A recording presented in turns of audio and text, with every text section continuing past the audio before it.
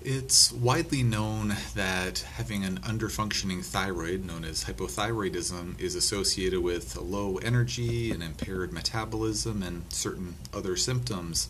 But what's not widely understood is that the functions that we attribute to thyroid hormones are actually primarily related to the mitochondria, the little energy producing units in our cells.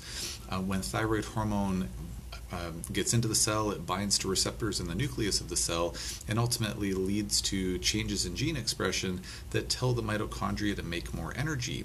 So when a person has hypothyroidism, they go on the correct treatment to correct that hypothyroidism, they say, hey, I've got more energy.